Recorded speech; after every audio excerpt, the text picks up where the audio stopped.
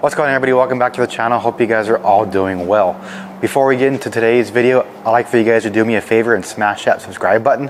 That way we can break the YouTube algorithm and get this video out to more people. And if by the end of the video you find the information useful and or helpful, go and hit that like button. Turn on post notifications so you know when I'm uploading new content like this. With that being said, let's get into today's video. Alright guys, so welcome back to my how-to series. So in this video we're going to be looking at diagnosing a crank no start. So the last video that we put out, it was a no crank no start. So that one's kind of pointing towards a ignition problem as far as the key, ignition switch, or starter problem. So that's separate. This one, the car does start, so obviously the starter is good, but the engine will not turn over. So what we're going to be looking at is we're going to be looking at either a fuel problem or an ignition problem as far as, you know, coils and things like that. Cam sensor, crank sensor. So the easiest way to pick a system you want to look at, whether it be the fuel system or electronically as far as crank sensor or coils, what I prefer to do is grab a can of starting fluid, shoot some in the intake, and go ahead and proceed to start it. Obviously, if the engine fires up momentarily, then you know you're looking at a fuel system problem. If it does not start, does not necessarily mean you're not looking at a fuel problem, but you're probably going to be looking at something as far as a crank sensor, or if it has a large coil pack, and something along those lines. So what we're going to go ahead and do is we're going to get to can of starting fluid, we're going to spray some in the intake duct, and we're going to see what happens. Alright guys, so this particular technique is going to be specific to this car obviously, but what you want to go and do is you want to go ahead and remove the air filter, or at least gain access to the air filter housing. This one obviously I can slide it right out.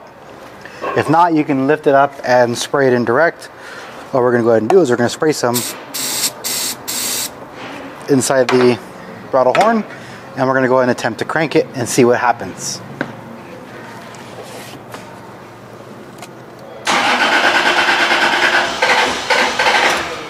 Alright, so obviously it wants to start. So that kind of points towards it being a fuel problem. So I'm going to explain to you what the next step is going to do if you're assuming that the problem is fuel related. Alright guys, so the next step, what we're going to go ahead and do is I'm going to go and get to the fuel pump relay on this particular car. It's right here on the bottom.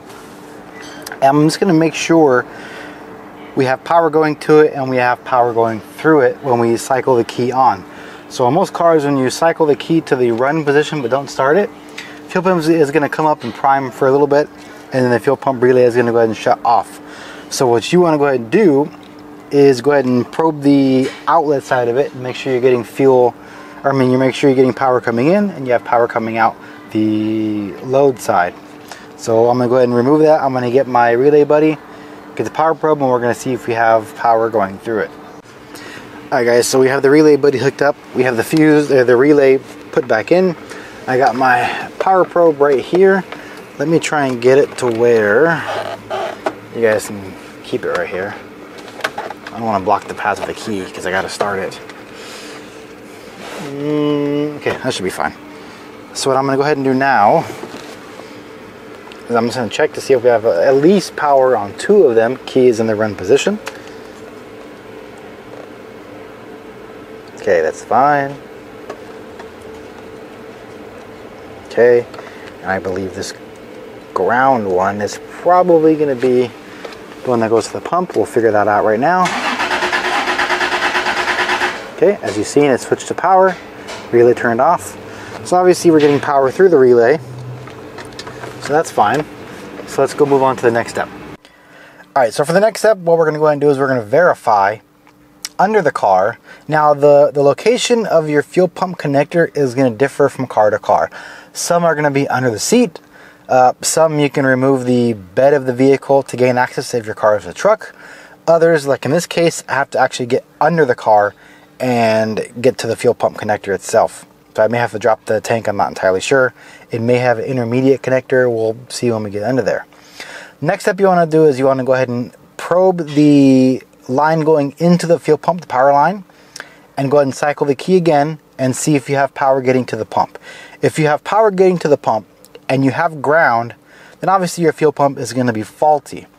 Now if you have no power, then the next step you're going to have to do is you're going to have to go from the interior fuse box or wherever your fuel pump relay is located and basically trace that wire back to see where you're missing. So obviously you're going to have an open wire somewhere. So what I want to go ahead and do is I want to verify that the circuit is fine, and I want to make sure I'm getting power to the pump. If I am, and ground is there at the pump as well, then we need a fuel pump on this car. So let me go ahead and check that. I'll show you how to do it, especially on this car, and then we'll go from there. So what I'm going to go ahead and do right now is I'm going to go ahead and get under the car. I'm going to check the ground circuit first. We're going to make sure we have ground. Okay, ground is good. So there's the ground right there. And then we're going to back probe the power circuit. I'm going to try and keep this steady, if I could. Maybe put it right here, maybe. And then I'm going to attempt to catch it on camera. I don't know if I can, but we're going to try and see if we have power when we cycle the key. So let me get into the car.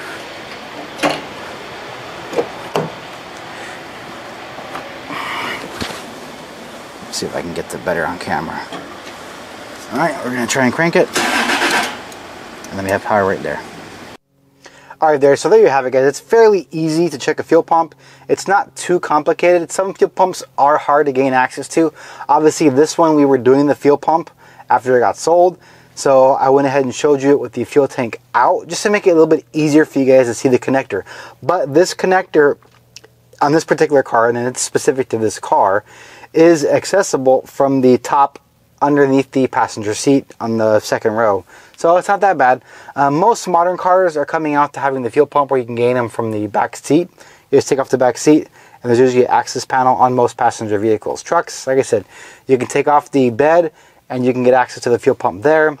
SUVs, they're going to kind of differ. Most of the time for an SUV, you do have to drop the fuel tank. So checking the fuel pump, you make sure you have power going into it. If you have power going into it and everything is fine and you have ground, then obviously that's pointing towards the fuel pump like we have here.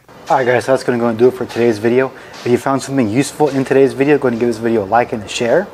And also, if you guys have any questions automotive related, you guys need wiring diagrams, second opinions, or just a tip on something, feel free to hit me up on Twitter.